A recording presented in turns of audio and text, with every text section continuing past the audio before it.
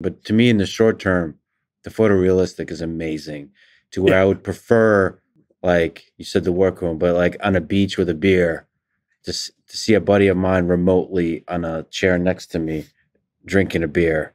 I don't want any, just chilling with a friend, drinking beer, looking at the ocean while not being in the same place together. Whatever we seek in friendship, it seems to be present there in the same kind of realism I'm seeing right now. So to me, I can see myself sticking with this for a long time. But I'm already, sorry to interrupt, I'm already forgetting that you're not real.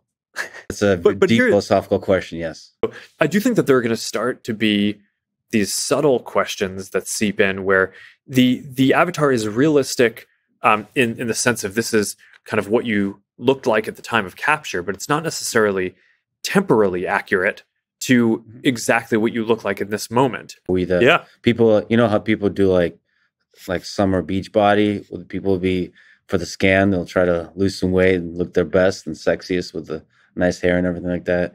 I mean, it does raise the question of, you know, if a lot of people interacting with the digital version of ourselves, who are we really? I think there's a similar question of like, which version of that are we? Right? It's like, I think most people don't tend to think of themselves as the, well, I don't know. It's an interesting psychological question. But I think a lot of people probably think about themselves as the best version. So I think that's, there will definitely be a bunch of social scientists and folks will have to, and psychologists are really, there's going to be a lot to understand about how our perception of ourselves and others is shifted from this.